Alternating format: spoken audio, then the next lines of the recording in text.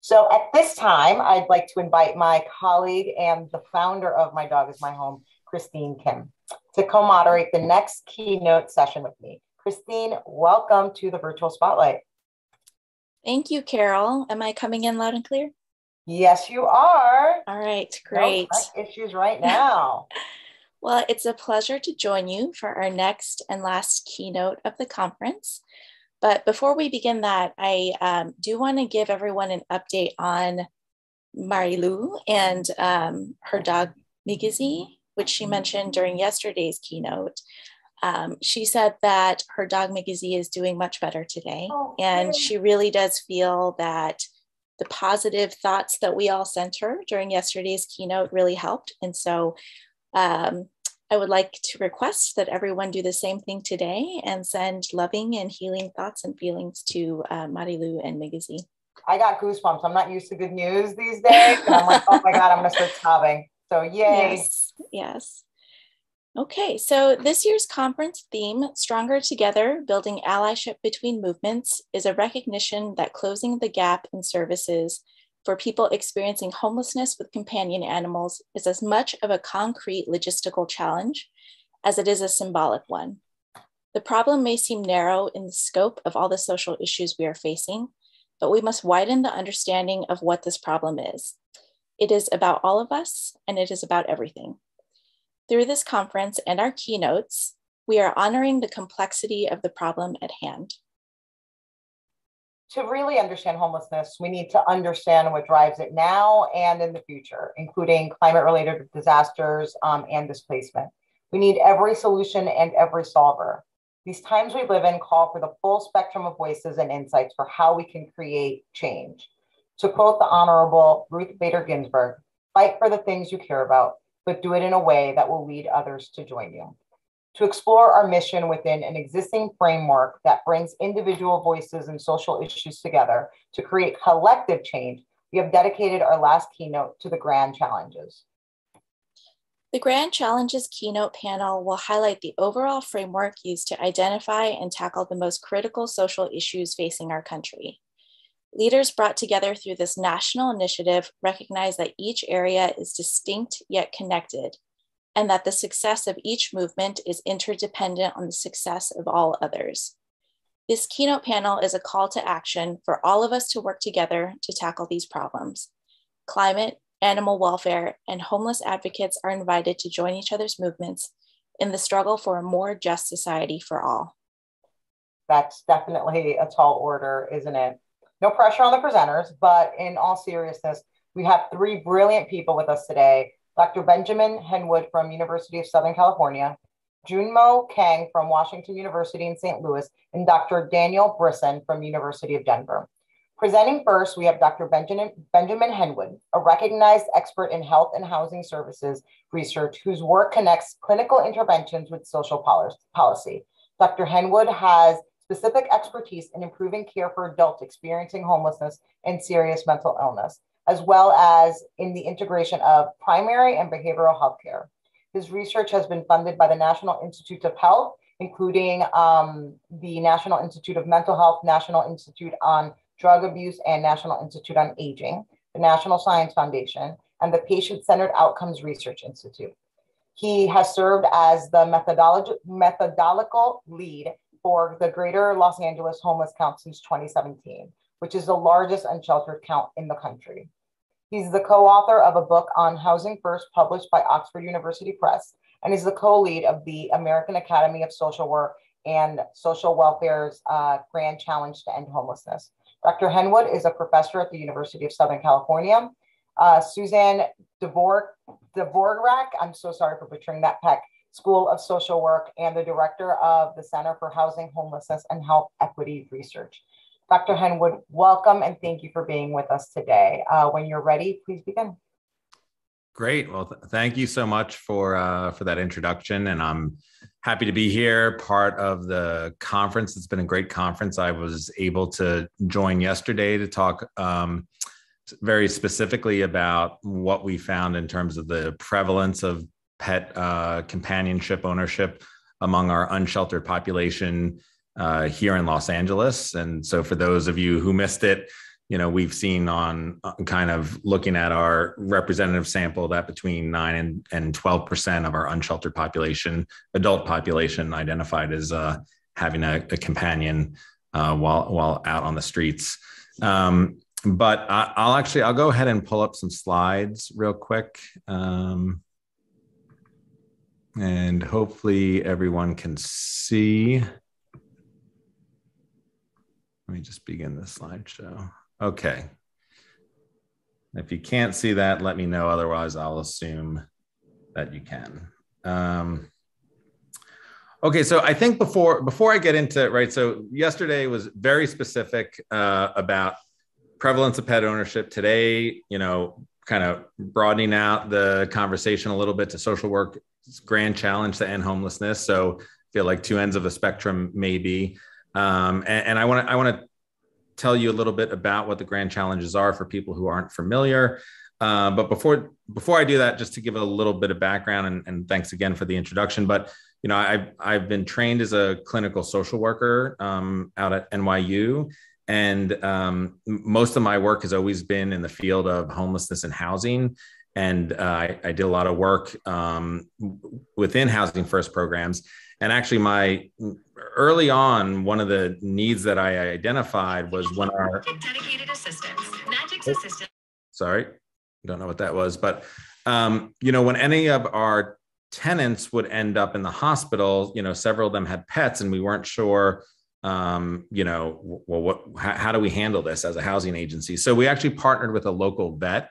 This was in Brooklyn, and did some work together. And so anyway, I ended up being a founding member of SWAHAB, which is an official social work NASW interest group that stands for the Social Workers for the Advancement of the Human Animal Bond.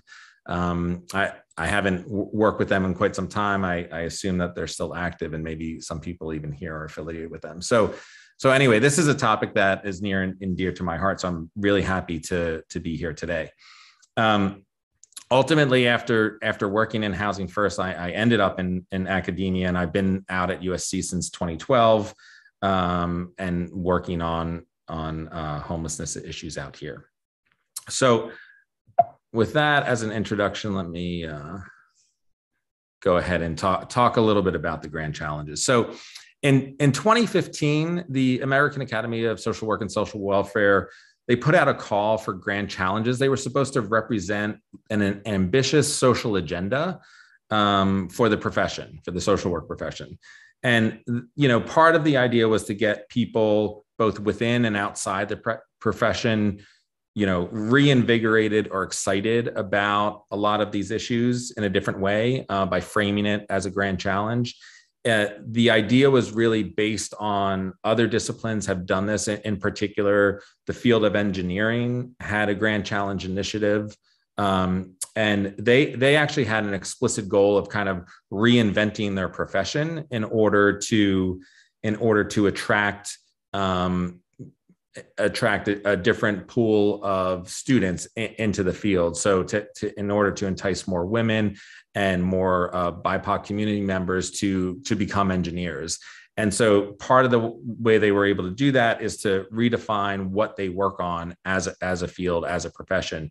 And so just to give you some examples, some of their grand challenges is included, clean water for everyone, enhanced personalized learning, as well as virtual reality. So things that you might not traditionally think of when you think of the field of engineering, they sort of put themselves out there as a way to help excite people about their profession, the work they do. So social work had similar aspirations to that. They also wanted to kind of have a very, proactive social agenda that they could point to, but also to get people excited. And in order to do that, they had basically just had an open call where people could write in what they think the grand challenges should be for social work. And so a group of us, our team here, went ahead and we submitted a grand challenge on ending homelessness. And so you can see my colleagues here who were part of that initial effort. It also included Philip Mangano, who used to be the head of the Interagency Council on Ending Homelessness, and so he partnered. So we were trying to get, not just within the field, but people from outside the field to talk about this.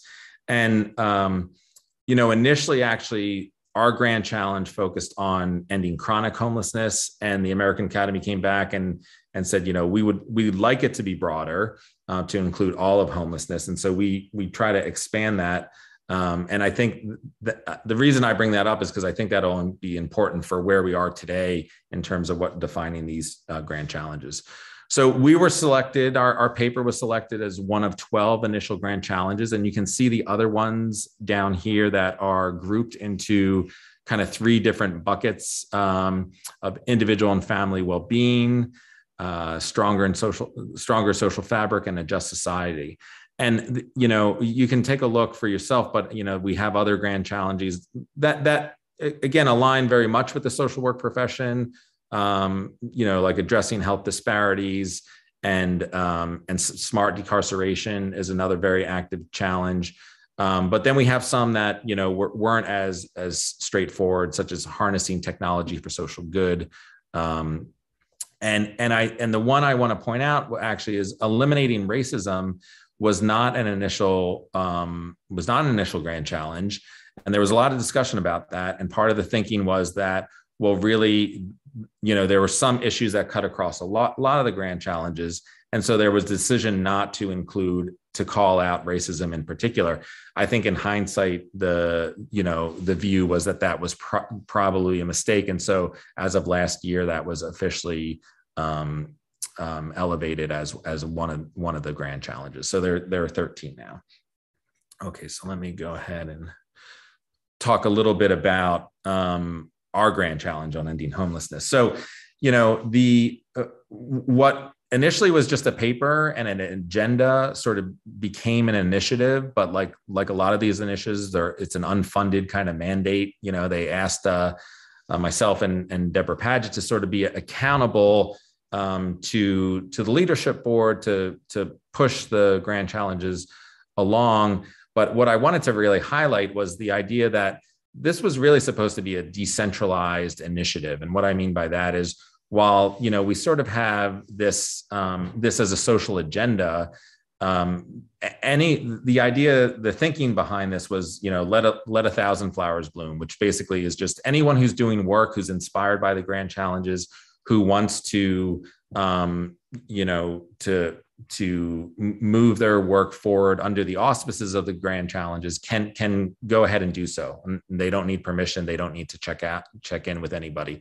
So it is very decentralized in that way. So there are plenty of things happening related to the grand challenges on ending homelessness that, I'm not aware of, I don't know of, and that's by design.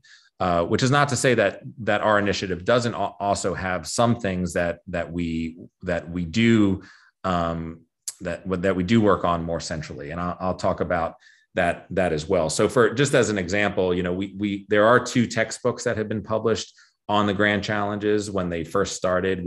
There's another one that's just came out this month, which was really an update of all the grand challenges and where they are after 5 years into the initiative. So, needing someone who's going to respond to those requests to write those things, that's somewhat, the role that we play as leads. So just to kind of give you an example, so, of the decentralized design of the social work grand challenges is that the National Center on Excellence in Homeless Services that's out of the University of Albany, that's run by Heather Larkin. They try to organize schools of social work across the country to infuse more curriculum on homelessness, to try to get field placements more targeted and innovative around this issue. And so they really took up the grand challenge to end homelessness and created this national homeless social work initiative. And that's really, that comes out of a lot of the schools. I know at our school at USC, we have a doctorate in social work program that now when people come in, they have to identify which social work grand challenge they want to work on. That's part of the, the curriculum. Some schools have hosted conferences I was lucky enough to be asked actually by our next presenter, Dan Brisson, to be part of University of Denver's colloquium on the grand challenges a few years back. So this is just to kind of give you an example of there's lots going on out there. A lot of it is kind of based in academic settings around the grand challenges, just to give you a sense of the work that's going on. But which is not to say that we're not focused on policy issues and trying to advance these more systematically. So actually, with the 2020 election in January of 2020, we did put out a set of policy proposals. We got experts from across the field and the country to address different issues and to try to raise awareness of ending homelessness as part of the presidential debate. We did have some success. Unfortunately, that this came out in January of 2020, and sort of the pandemic in a lot of ways took center stage thereafter. But these are the kinds of things that we work on as part of the grand challenges. Okay, so I think one thing I just want to point out is we've been working on this for quite some time, but there's a lot of indication that we're not making progress, right? And I just wanted to touch base with what's going on here in Los Angeles, where we've seen an 85% increase in our homeless population over the past 10 years. And so I think that in of itself can be very discouraging, right? And so in terms of like updating, like how are we doing on the grand challenges, I think just to be mindful of that. There's been a lot of pushback on policies that we know work and programs we know work, such as Housing First. That's the previous administration was thinking Housing Fourth made more sense, and so I think there are real cause for concern in terms of how things are going. I think one thing I wanted to point out is, as much as people point to these rising numbers as what we're doing is not working, I think what's not really accounted for is if we didn't, so for instance, in Los Angeles, we've done a lot in terms of trying to address homelessness. The taxpayers have passed a huge initiative, a $1.2 billion bond to create housing. So I think the question is, what's that delta? If we weren't doing everything we're doing, what would the numbers actually be? And so I think sometimes that can be a little bit misleading in terms of what work is actually getting done. But I wanted to kind of return a little bit more to, that issue and the problems we face in terms of how we are currently defining the grand challenge is ending all of homelessness, right? I think earlier we talked about initially it was focused on ending chronic homelessness, but then it was brought into all of homelessness and sort of the implications of that. And I think what I wanted to point out, and in some ways this is in order to transition over to some of our other speakers today, but I think one of the main questions is we have a lot of these discrete grand challenges. And the question is, can you really solve one without solving multiple at the same time? We know that, racism kind of underlies much of what we see in the problems of homelessness and incarceration rates. And so, how can you address ending homelessness without also addressing eliminating racism and issues around smart incarceration? I know that inequality has gotten worse since we began the grand challenges nationally, and we see that's related to rates of homelessness across the country. So, in order to address homelessness, it also means we need to address inequality. I think, to the issue, around climate change, which is one of the grand challenges, we know, that the direction of our climate and global warming is going in such a way that we can predict many people are going to be displaced from their homes and become homelessness because of that displacement. So climate change then becomes connected to this grand challenge of homelessness. And I think the point is, right, again, that in order to really address any of these, we're going to have to think think of them collectively, and we'll need to figure out ways to innovate in order to get that work done. And so I think that really was meant my framing to say, the two things that I think our next speakers are going to talk about, which is to delve in these questions right around how the grand challenge of ending homelessness might connect with some of these other ones in particular and give you examples of that. And then also in the space, the need for innovation. And I think we'll have time for discussion. So I'm just going to leave my comments for now at this point, and then happy to take any questions as you'd like. So thank you. Great. Thank you so much, Dr. Henwood. I appreciate your time, and thank you for being here with us. There will be a Q&A at the end with all of our speakers, so folks continue to put your questions and comments in the chat, and we will save them for the Q&A at the end. Our next presenter is Junmo Kang. Junmo is a PhD candidate in social work at the Brown School at Washington University in St. Louis. Junmo's scholarship focuses on environmental justice and social vulnerability. His research interests are twofold. One, social vulnerability and resilience of marginalized communities to climate change related disasters. And two, the role of social work practice and policy to support and advocate for vulnerable groups affected by the changing natural environment. His dissertation, The Vulnerability of a Poor Urban Neighborhood to Extreme Weather and Disasters and the Role of Eco-Social Work, is an ethnography on the vulnerability of one of the most impoverished communities in Seoul, Korea to disasters. Junmo, it's a pleasure to have you with us. Whenever you are ready, you may begin. Thank you, Christine. Let me start with sharing the screen first. Can you all see the screen? Okay. Hi, everyone. My name is Junmo. My pronouns are he, him, and his. I'm currently a PhD candidate at WashU. As Christine mentioned, I do research around climate justice. And recently, I've been focusing on people who are experiencing homelessness.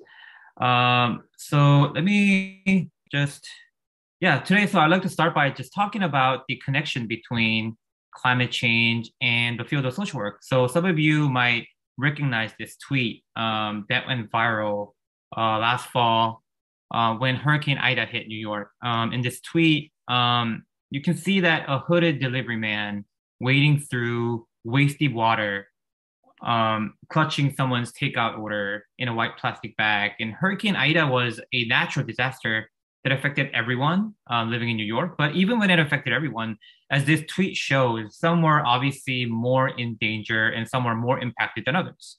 So I think we have to ask the question of why. Why do some people have to risk their lives delivering food amidst a hurricane, whereas some people have the luxury of not having to worry about their dinner even during a hurricane?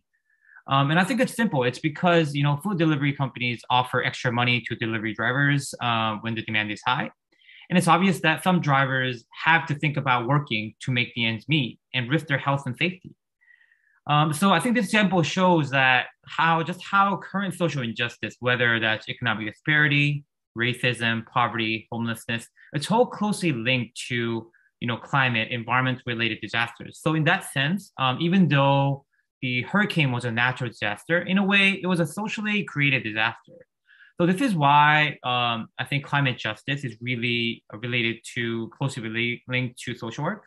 It's because many communities of color, indigenous, immigrant, low-income communities across the country are unevenly exposed to, environmental and climate injustices. So I really feel like social justice is at the heart of all climate, environmental, and climate issues, which is why one of the 12 original grand challenges is creating a social response to a changing environment. So when this group was first created, a group of social work scholars called for our field of social work to engage in a variety of activities that would advance this grand challenge and ignite social work practice, policy, and research to focus on disaster risk reduction, environmentally displaced populations, community adaptation and resilience to environmental change and environmental justice. And the original grand challenges actually suggested 3 policy recommendations that social work should focus on.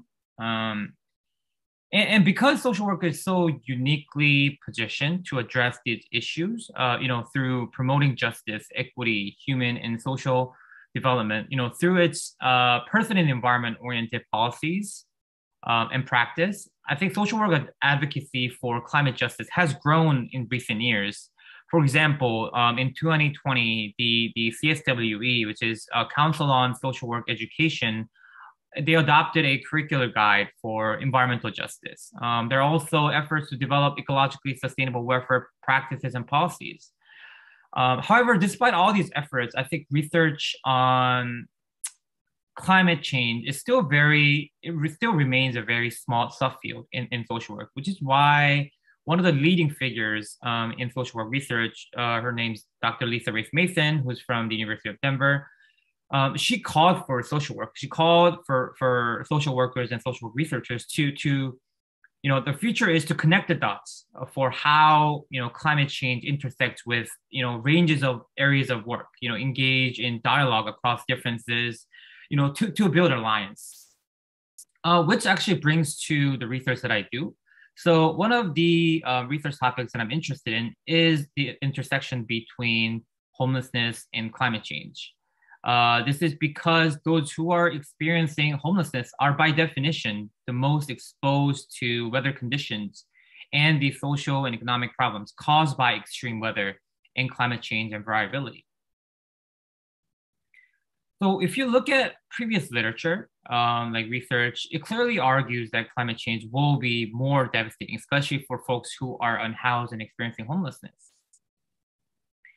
So today I want to briefly share one of my recent research, which is a case study on extreme weather disasters and its impact on the urban poor in South Korea. So this work actually focuses on people living in informal settlements called a jokbang in Seoul, Korea, which are these illegally operated micro units that are on average about 18 to 70 square feet. So these are probably smaller than a standard walk-in closet in America. And the word jokbang, this actually literally translates as like sliced rooms because they're sliced, they're illegally partitioned. And these micro units do not have a separate kitchen, shower, bathroom, and residents often share like a toilet and a faucet, to shower and wash. And this is what these like micro units look like. The one in the middle is like a drawing, and people, have very small space. They just like have just enough space to just lie down with very few belongings. And in 2019, the UN Human Rights Council wrote a special report on informal settlements in Korea and wrote that, some were so small that tenants had to sleep sitting up or in a bent position. And also, when rainwater pour into these rooms, residents are in a weak position to demand repairs. So otherwise, they risk losing their rooms and have no alternative accommodations. So these rooms are probably the last housing to folks who are on the verge of becoming unhoused. And for those of you who might have seen the Korean movie Parasite that came out a few years ago, so the New York Times did a report on Korea's most poor living in these basement apartments like the one in the movie. And the article wrote that those who lived in these basement apartments actually fear that they would end up living in these micro units because that's where people end up dying alone. So in fact, because these micro units do not meet the minimum housing requirements, so legally speaking, people living in these micro units are considered legally as people experiencing homelessness in Korea. So, and also, almost half of folks who live in the micro units have previously, have experience of sleeping rough or living in homeless shelters. And as you can imagine, obviously that people living in these micro units are extremely vulnerable to extreme weather. So for my research, I did an ethnographic research where I actually lived in one of these micro units for 1 year and worked with the community members. For me, I wanted to, better understand, the lived experiences and see how folks deal with extreme weather. And living in these rooms, being closely working with the community members was really important especially because my topic was extreme weather, I thought it was important that the bodily engagement of experiencing the heat and the cold really helped me to better understand what the folks were going through. And and for today, because of time constraints, I can't talk about everything from the research, the thick description, or get to the nitty gritty of the results. But I want to share one thing. So one of my main research questions that I had was, how do these folks who live in these microunits, how do they perceive or make meaning of these extreme weather disasters? Because, there are a flood of media reports about how people suffer every day, especially during summers and winters. But, no one really talked about how the people are thinking about it, their lived experience. So I thought it was really important to understand this from their perspective, who are actually going through these extreme weather disasters. So, I had a lot of conversations with community members about how they thought about extreme weather and how they responded to it. And as I mentioned, the Korean media, like every summer or winter, the media is flooded with all these coverages on like extreme weather, how much people are suffering, like this article here. And particularly this article really stood out, caught my attention, because I actually had interviewed the gentleman here in the picture. So this person, Mr. Kim, I recognized him, like as soon as I saw the article, I recognized him because I interviewed him exactly a month ago when I was living there. And I was sitting in that room, in his room, sitting on his pink blanket as I asked him the questions about extreme weather and how he navigated these challenges, similar to the news article.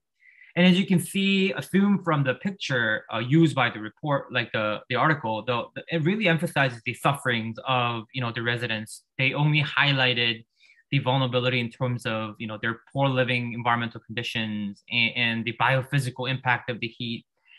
And also, as you can probably see from this top-down angle, the residents were really kind of, I thought, objectified and portrayed as just helpless victims. However, unlike this article, when I actually interviewed him, he had a slightly different take. So what was really different was that he mostly seemed unbothered by extreme heat. So as you can see from the interview, the transcript, like I was first going in, I expected to hear stories about how hard it was to serve these conditions, how much they were suffering. So, but rather than that, what they shared was the opposite of what I expected. As you can see from the interview, when I asked him, this question, if extreme weather affected his day-to-day life, his answer was not really. And rather, he said, people like us, we just carry on and live day to day. And there was a lot to unpack there, I think. But the most salient point for me was that he seemed really unbothered by the heat. And throughout the interview, he didn't really have much to say about extreme weather. It obviously bothered him, when it was too cold or too hot. But the same way it bothered anybody, it was just a nuisance. And at first, I just couldn't understand why, because I was asking him these questions, like, as I'm asking these questions, like I was sweating. But as I talked to more people, but I realized that this was more of a pattern. It wasn't just Mr. Kim. And so another, just I want to highlight this transcript interview was, with Mr. Shin, who actually lived in the same building as I did. So he not only seemed unbothered, but he actually said, it's not that bad actually. And if he holds still and not move, it's actually pretty cool because you can feel the breeze. Like this picture, he was showing me how if he had just opened the door slightly, and with a fan on, it was pretty cool. And this was a bit of a shock because when I was like, same, I was asking the questions in his room, I was sweating because of the humidity. And this was a recurring theme that most people, at least on the surface, did not think of extreme weather as a disaster. And they say they were not really bothered by this. And I just couldn't make sense of why. So from then on, like I share this finding with the folks that were in the community. And one of my main informants, so a friend that I had made who lived in the community, and his response was the following. So he said, all year round, all 4 seasons is filled with this stress. So every day is a disaster. When every day is like that, when every day is a disaster, it's not like summer or winter suddenly becomes harder, right? And that every day is a disaster was such a powerful quote for me that I was immediately able to understand that pattern of why people seemed unbothered by extreme weather. It was because that their everyday life is like a disaster, that they have become kind of numb to these risks. And so like this famous meme, even though extreme weather was a disaster, because people were dying, having heat strokes, which actually I experienced it firsthand myself. So one night when I was living there, I was actually listening to online lectures. I was in my room, the door closed for like 2 hours, and after that, I came out. I feel like something was wrong, like okay with my body, and I ended up like throwing up. I had to go to like one of these shelters, just to cool off. So it is really a disaster that people are actually experiencing. But despite all this, it was not perceived as a disaster for these folks. And because their lives were, I think, so overwhelmed with these everyday disasters, and that there was a sense of normalcy around disasters. And I think that finding this everyday disaster is important because when we try to understand the vulnerability for folks who are experiencing homelessness, it shows that when we think about climate change, extreme weather, or disasters, we tend to focus on the biophysical aspect only. For example, if it's too cold, how cold is it? If it's too hot, what's the temperature? If it rained, how much did it rain? And I'm not saying these are not important because these are the triggers. But what the finding reveals is that we need to focus on these everyday disasters, everyday vulnerabilities, which are the root causes of why extreme weather becomes a disaster. So that brings to the question of then what is the role of social work? So as I mentioned, I also work with social work agencies and community organizing groups that are on the ground working with these folks in the neighborhood. And I want to briefly talk about the role of social work by comparing these two pictures because I think it highlights the two different approaches or the ways of approaching this problem. So to give you more context, the picture on the left is a picture of this government social work agency where licensed social workers in Korea work. And one of the main jobs here for social workers is to basically hand out kits, material aid kits, that has like food and clothing. And many private companies, come and do their charity volunteering, charity events here, for like big companies like Samsung, one of the Korea's largest companies, or like Hyundai, the car maker, are also major companies. These companies come into the neighborhood, come do their, and provide material aid kits, especially during winters and summers. And so the main job for social workers is to coordinate these efforts. They receive donations, promote these one-day events. And this picture here is a picture of one where the Korea's Energy Foundation came to hand out a few hundred, summer heat wave survival kits that had, some instant noodles, instant like rice, and like some underwear for folks, stuff like that. And the day was actually the hottest day of the year, which was in August. And on the same day is the picture that I took on the right. So the picture on the right is a soup kitchen that is run by the grassroots community groups. So here, a group of local community members volunteer to cook this chicken soup which in Korea traditionally people eat during the hottest day of the year. And community members cook together, and they sold this lunchbox for like $1. And while I think these two events, these two pictures efforts are important, I think, and both has its purpose, but I do think that the second one it focuses more on the everyday vulnerability of the folks who are living in these micro units. These soup kitchens are just beyond, selling a $1 meal. It's actually organized by community members. They're the ones who that decide to sell it rather than provide free food because they thought it was really important for their neighbors to have this sense of pride and sense of ownership rather than becoming, nothing but welfare recipients. And they're also the ones who are planning the menu, cooking together. And I think the soup kitchen is a place or a platform where people can, come together and talk about their everyday life together. It is a place where people, share information with people where people are connected. And I do think, this is a place where people build resiliency. And compared to this effort, the social work, the workers for the government agencies, I think these like one-day events, I don't think, one-time events where people are handing out, basically gifts. I think there's a strong contrast. So I would like to call this more of like a disposable social work, where the focus is on the social workers themselves rather than the people who are experiencing, extreme weather. And also, the decisions are made by social workers. It also follows the company's agenda, that's doing the charity work. So I think like this kind of effort does take away the agency of community members. So, and they basically, become like a photo prop. So, connecting this to the previous finding of the everyday is a disaster, I think the implication is clear. While providing, material aid, help kits in summer and winter is important, but at the same time, I think in a way it's a little reactive and short-sighted. And I think we need to think about ways to build that resiliency of the people, that long-term approach, focusing on the everyday vulnerabilities.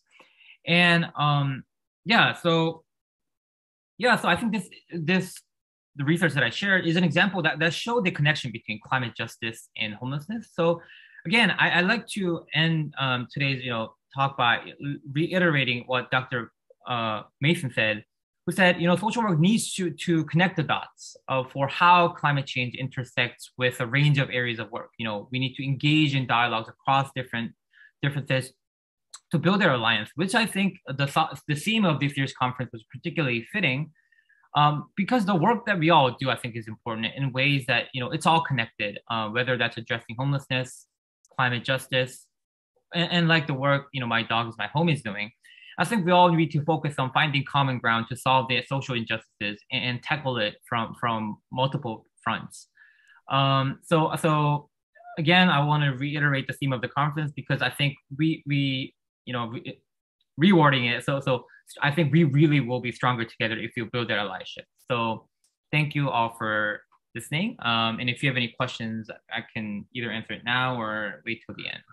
So thank you. Thank you. Thank you so much for bringing a very needed lens to this work. Our last presenter is Dr. Daniel Bryson, professor and director of the Center for Housing and Homelessness Research at the Graduate School of Social Work at University of Denver. Dr. Bryson's scholarship focuses on poverty, high poverty neighborhoods, affordable housing, and homelessness. He has an ongoing community partnerships around Colorado and the country with several with social service providers and other stakeholders interested in addressing challenges related to poverty. He's written extensively on the role of neighborhood social cohesion as a mediator for the health and well-being of families living in high poverty neighborhoods. Currently, Dr. Bryson is focusing on community partnerships with affordable housing providers and guaranteed basic income programs. Thank you so much for joining us. Please begin when you're ready. Thanks so much. And thanks for bringing up my slides. Thanks, Christine. Thanks, Carol. Thanks to My Dog is My Home. It's really a pleasure to be able to share some of what I know with the audience here. To give you some context, just a little bit about myself. I am a faculty member at the Graduate School of Social Work at the University of Denver. I'm also the director for the Center for Housing and Homelessness Research. Right now, as was said in the nice introduction, one of our main projects is looking at basic income or guaranteed income as a means to address poverty, housing insecurity, and homelessness. We have another project specifically addressing homelessness. It's called Trauma-Informed Design, thinking about how building design, brick and mortar, intersects with a traumatic experience of someone who was previously living on the street, and how housing can facilitate health or Sloan, thank you. I'm sorry, I shouldn't be reading the chat right now, but maybe I will a little. Thank you, Meg. I need to turn off that chat so I don't get too distracted. So how design is important for healing or health, or how it might in fact impede healing and health and re-trigger past trauma. So that's some of the work we're doing right now with the Center for Housing and Homelessness Research. But in this talk, I'm going to talk about other innovations. We do a lot of innovative work at the Center for Housing and Homelessness Research. And where I'm eventually going to get to are two innovations that we've studied. One looking at tiny homes for people experiencing homelessness, and another looking at safe parking for people experiencing homelessness. So if we can see that next slide. So just to frame this up, I'm guessing many of you know at least parts of this. I'll talk nationally and where I live in Denver, the metropolitan area here. But when I first got into thinking about studying, I'm a social scientist, right? I saw some comments in the chat earlier. How does this work for people on the ground? And listening to Roger's talk, and wow, it was so moving. Your book, Roger, is incredible. I wanted to be an artist at that moment rather than a social scientist. But I'm a social scientist, and that's my contribution to thinking about housing insecurity and homelessness. And what we do is we think deeply about the particular issue and try to set some frame or context for why it's an issue. And what we know is that for people experiencing homelessness, there's simply not enough housing. We know that there's about one affordable home for every 4 people that need it. So 3 out of every 4 people who don't have enough money to afford housing don't get any support. I refer to this often as the current housing crisis. Wherever you are listening from, around the country, around the world, I'll just talk about the country because frankly, I don't know about the world, but around the country, the housing crisis is everywhere. Here in Denver, I believe the median home price is something like $550,000, just an absurd amount of money for someone to actually own a home. And rental prices, just as bad. You can see here on my slide, this is the national housing wage, but a housing wage is what you need to earn to spend a third or less of your income. A third of your income on housing is typically considered the standard for being able to afford that home. So for nationally around the country, you need to earn about $25 per hour in your work to be able to pay for a 2-bedroom home. That's considerably higher than, I believe, the $15 an hour federal minimum wage. Housing just simply isn't affordable. And that's the issue, right? There's not enough housing. Housing isn't affordable. And that leads to this issue that you all have been discussing the last 2 days, now the 3rd day. That leads to homelessness. It's not that hard of an equation to figure out. If there's a pool of homes, right, and there's a population of people, and we try to squeeze the population of people into the pool of homes, but there's not enough homes, at the bottom, people are left without homes and experiencing homelessness. And in the Denver metro area, the estimates, the point in time count, estimates there's about 6,000 people experiencing homelessness, which we know is definitely an undercount. I like to use, I don't know who I need to credit this to, but this notion that there are at least, from the pit, it's a minimum number of people experiencing homelessness. So at least about 6,000 people experiencing homelessness. If we can go to the next slide, that would be great. So I think we went just one too far. Yep, thank you. So what I've seen in my work, I've been the director of the Center for Housing and Homelessness Research for about 5 years now. And what I saw and what kind of guided the direction I'm taking the center towards innovation is that this housing crisis, these increases that we saw from Ben's slides in homelessness have pulled lots of attention from varied sectors, from people who were formerly not interested in homelessness, entrepreneurs, tech sector folks, right? 3 and 4 years ago, I saw all sorts of apps coming out showing where there's locations for beds for people experiencing homelessness. Hospitals are recognizing that dismissing patients who need care into an experience of homelessness will just bring them right back into their door. People who aren't typically interested in the issues of housing and homelessness are coming to the field because the crisis is so serious. And so that has led our center to think about innovation. And Ben was a speaker at one of our conferences. And I want to say this, not necessarily carefully, but at least clearly.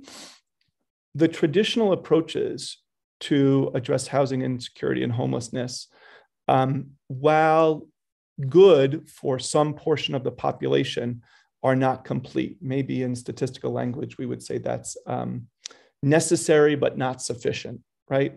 The existing solutions are necessary, but they're not sufficient. They're not fully addressing the full issue of homelessness.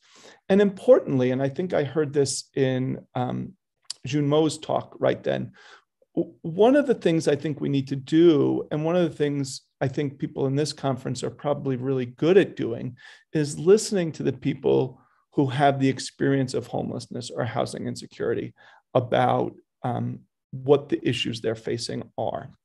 So if we can go to the next slide. And one of the issues that I think you all know is that many people, and again, Roger's great illustrations, many people experiencing homelessness, I heard Ben say about 10% of those who are unsheltered have a companion animal, right? And so a shelter system that, I mean, I don't know how to say it, it is typically not the most companion animal friendly. It's not friendly for lots of people. I've heard it's not friendly for people identifying as LGBTQ. I've heard from mothers, families, many shelters are not the greatest space for them to bring their families. Shelters are okay, and some shelters, right? There's a range of type of shelters, but maybe we need to think about innovations. Maybe we need to think about different solutions that people experiencing homelessness say, yeah, that would work for me. And so I have had the great pleasure of working with two different groups, the Colorado Village Collaborative in Denver, who built Denver's first tiny home community, the Beloved Community Village, and have a number of spaces for people who were experiencing homelessness available. And then I've also worked with the Colorado Safe Parking Initiative, another great organization building a group of partners around the city and around the state, providing safe places for people to park and shelter in their homes. So if we can go to the next slide, right, interestingly, and maybe this is it is a little silly of me.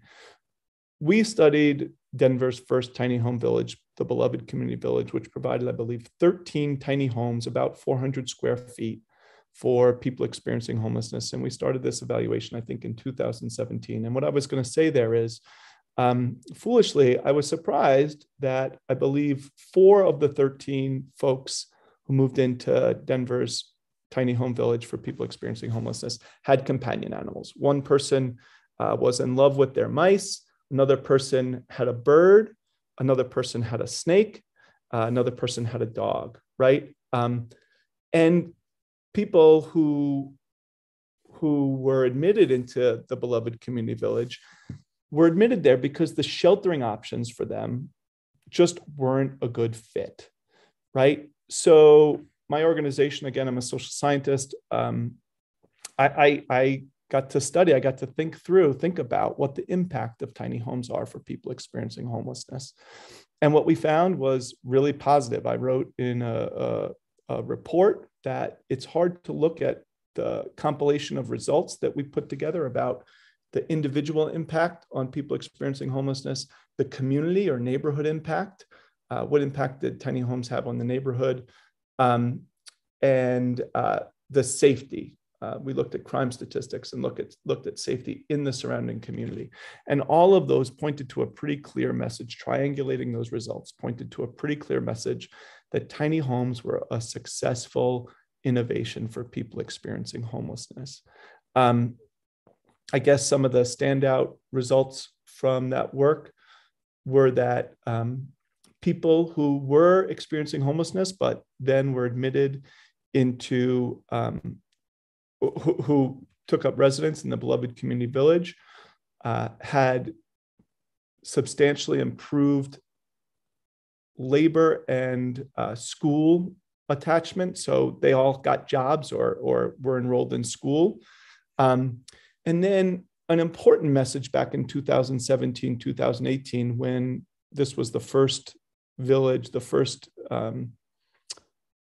effort of its kind in Denver, and facing lots of NIMBY, not in my backyard sentiment, was that the village had little to no impact on the surrounding neighborhood. People's responses about their perception of the neighborhood was that people were very clean.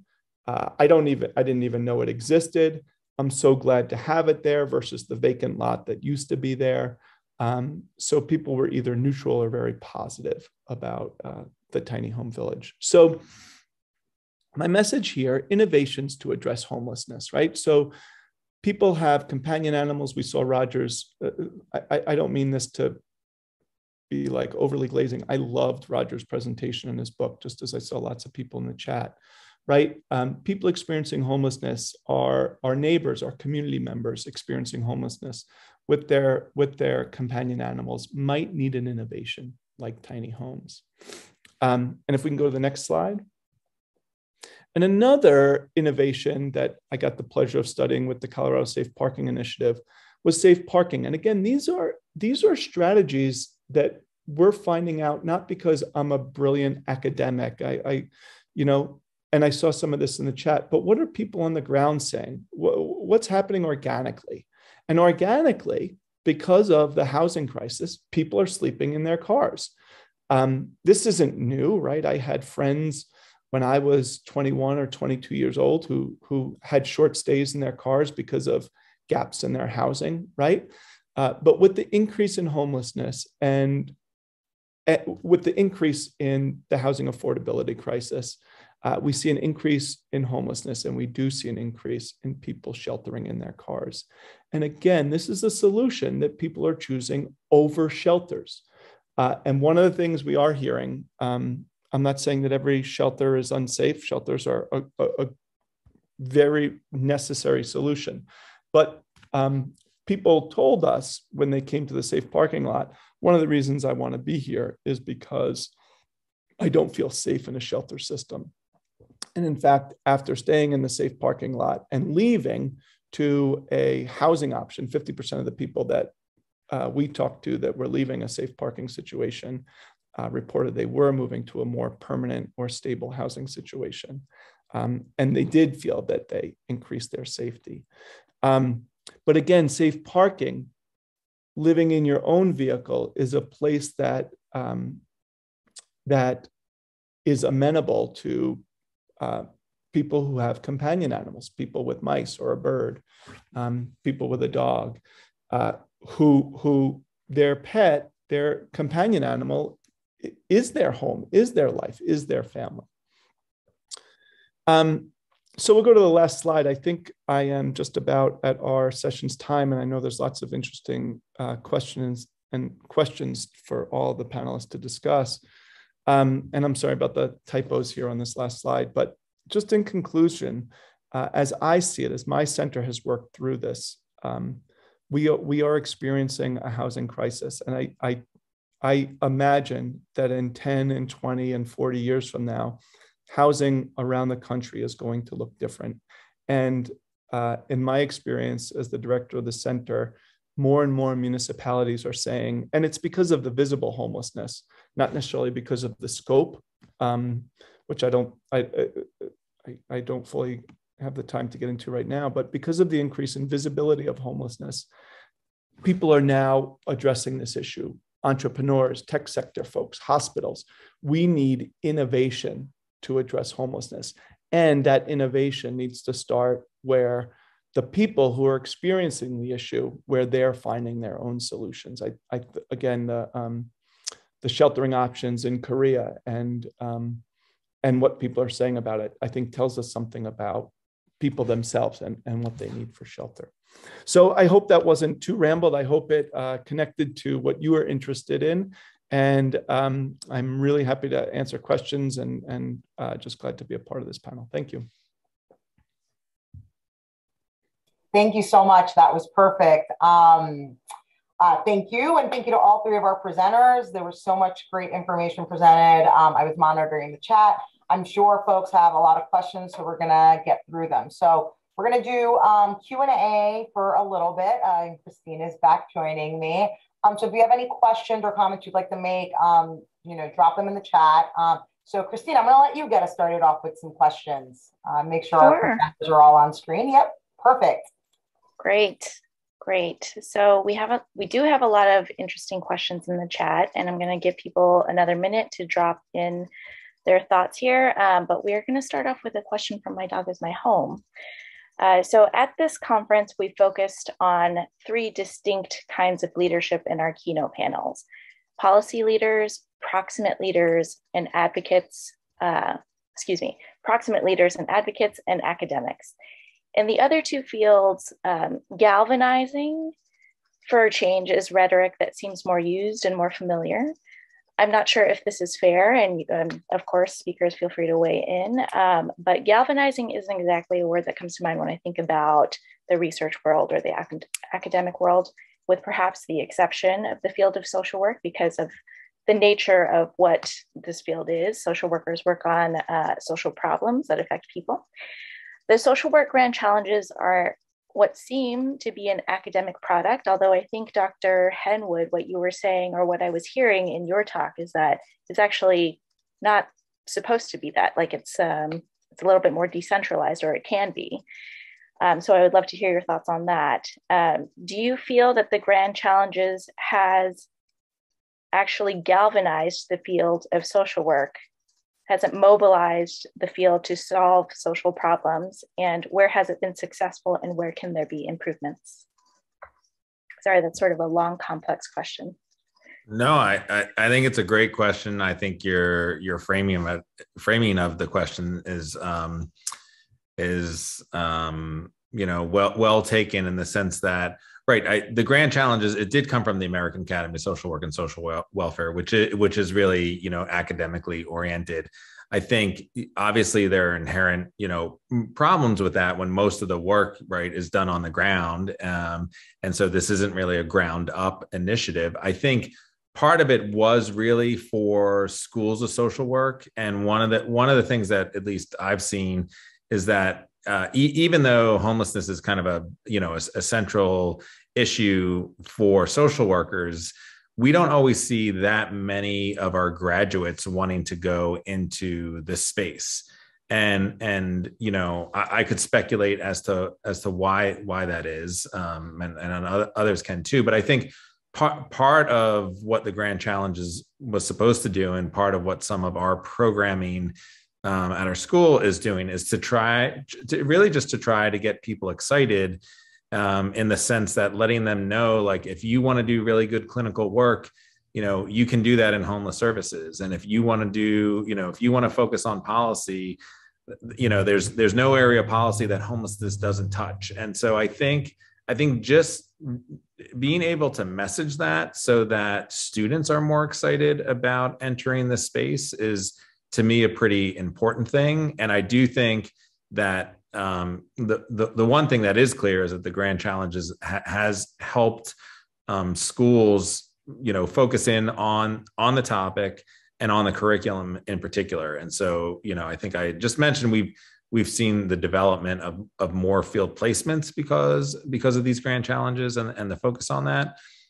So I think that's a takeaway. As to like the other sort of like tangible impact that's had, I do think that that's largely at a research level. And, some of these policy efforts that really were built on existing efforts. Obviously we didn't make up the idea of ending homelessness. There's plenty of work that's going on. So it was really partnerships with other places. So anyway, but to your last point is right. I think we're more than happy for people to use this. If this is something that's going to excite others to be part of, then that's great, and they can by all means do that. Great, that brings me to a different question then. So one of the Grand Challenges foundational papers is called Social is Fundamental. And there's a really strong case made in that foundational paper about interdisciplinary work.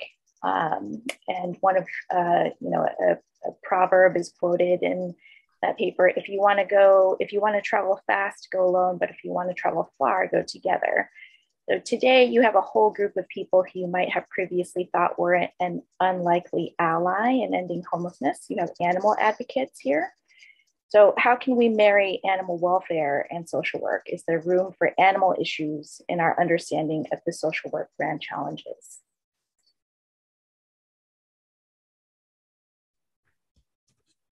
I can speak onto that for a little bit. So for this new emerging field of what's called eco-social work, I think it's critical of how the foundation of social work, which is person and environment, which, person and environment, but then when they talk about environment, it's mostly was social environment. So it didn't really take into account of the natural environment.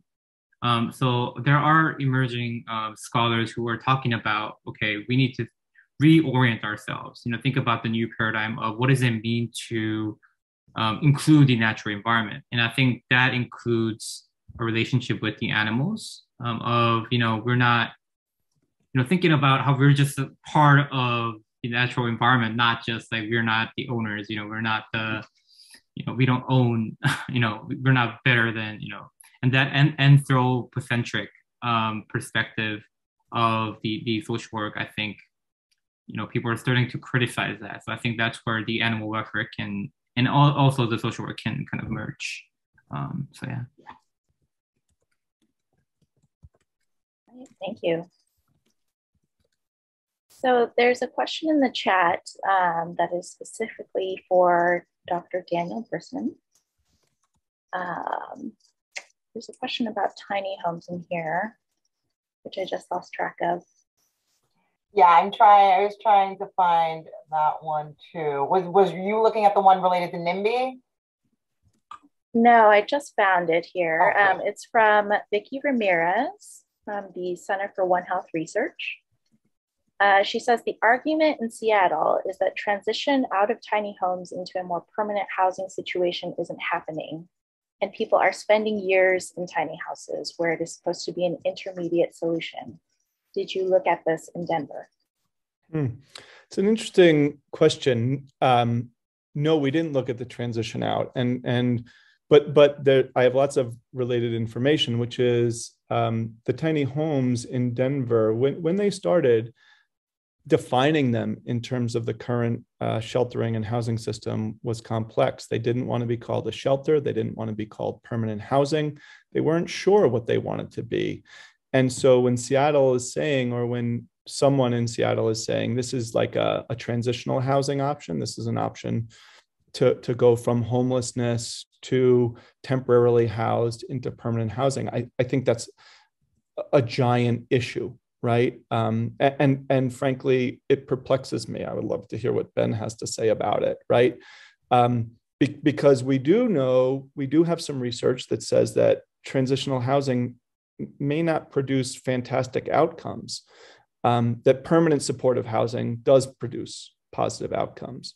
But really, just on face validity, right? Getting someone moving out of foster care, someone leaving a prison situation into some temporary housing until they can get permanent just seems to make sense. And when I've talked to providers, they said it makes sense too, but I do not have a great answer for how we get people from transitional housing into permanent housing. And if I could pass it on to Ben, if he does have any insights.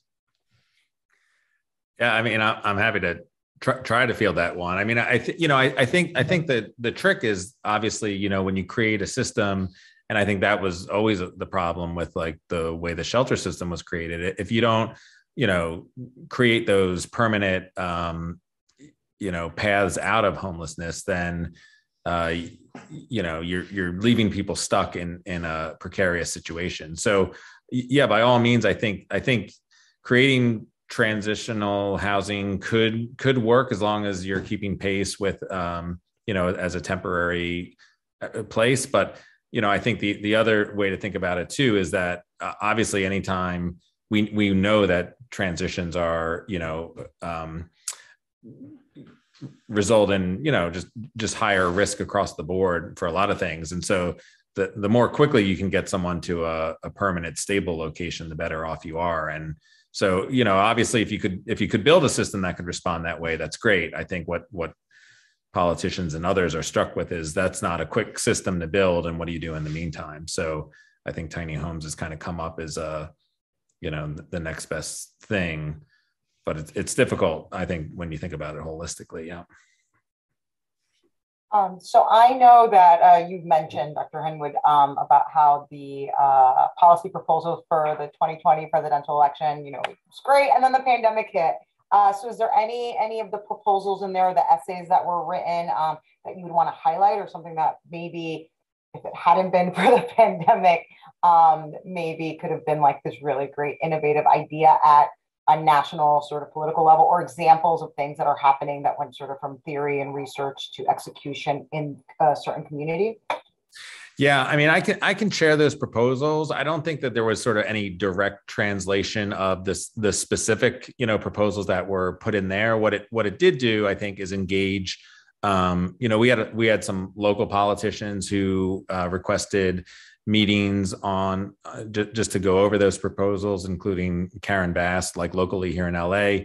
I think it also helped just in terms of, the NASW does do a lot of advocacy work on Capitol Hill. And I think this just kind of helped focus and align the work that they were doing with what, the National Low Income group is doing, and the National Alliance to End Homelessness. So I think it helped spurred some conversation and helped align a few different groups. But I can't speak to any single proposal. If you take a look at them, some of them were population specific. So we had a couple on older adult homelessness. We had one on youth homelessness, one about just the underlying racism and needing, a racial equity lens.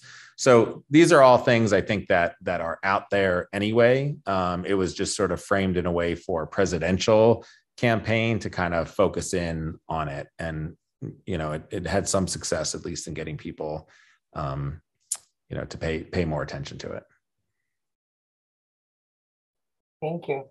Christine, do you want to take one more? Sure, we have time for one more. This is from Anne English. We talk a lot about intersectionality with respect to personal demographics, but the understanding of how all of our social issues are intertwined is less well known, understood, and addressed. When we talk about connecting the dots, how do we address these silos and fragmentation even within the same sector?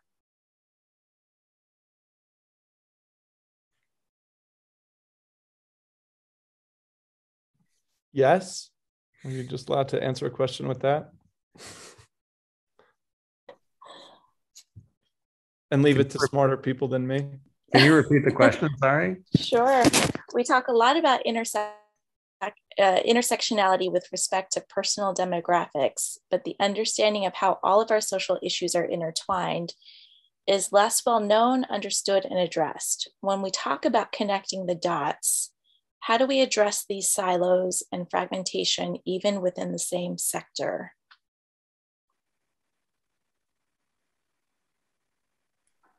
I mean, I think a conference like this is also a start too, where it brings a lot of people together, and also not just in terms about the same field, but also like the field on the ground, and also the academia too. Like being in academia, sometimes you feel like you're all stuck there alone. So I think it's, I think both sides need to do a better job of, I guess, like listening to each other, and also, so I think, like a platform like this, which I really appreciate it. So. More initiatives like this, I think, is definitely important and needed. Anyone else want to add anything? No pressure. Is this a comment? I feel like I read this comment earlier. Maybe did Anne English put this up? Can I? Yeah, go ahead. Can I just jump in really fast? Well, all I'm saying is, there's so much fragmentation even within the housing and homeless services sector, right? So trying to get all of our different, issue areas together, I'm just looking for, some kinds of, thoughts around bringing people together, since, we seem to have challenges even within our own sectors. That's what I was saying. Yeah. I think that's a great point. And honestly, even with the grand challenges, I sort of struggled with like, is homelessness the best way to frame these issues when we know that really, homelessness is kind of the end point for a lot of people because of a lot of other issues. And maybe we do a disservice when we kind of focus on homelessness as the issue, when we know inequity and racism and all these other factors are really what needs to be addressed. And so I think that's just the larger problem of, really needing to go a little bit more upstream in all of this and making, affordable housing available to everyone. But that's, politically not a conversation that people like to have. So I think we do struggle then when the homeless service sector is expected to figure out how to right all the wrongs of these other areas. Yeah. So it's a challenging one for sure. Well, thank you for trying to tackle that, but totally agree with you. This has been super enlightening, but we're at the end of our Q&A. I want to thank our panelists, Dr. Henwood, Mo, Dr. Brisson. Each of you is doing such important work, and it's an honor to have you participate at My Dog is My Home's conference. And thank you to our audience. The chat has been wild, and we'll have transcripts, and we're having these conversations, and that's what's important. So we are going to take a quick break. It's going to be a little under 25 minutes. But go grab some coffee, rest your mind, rest your eyes, whatever. We're going to meet back at the Zoom at 2:15 Eastern time. So I have 1:54 on my clock. So 2:15, we will come back here, and then we're going to break out into sessions. Thank you so much to our panelists and to our wonderful audience. See you soon. Thank you all.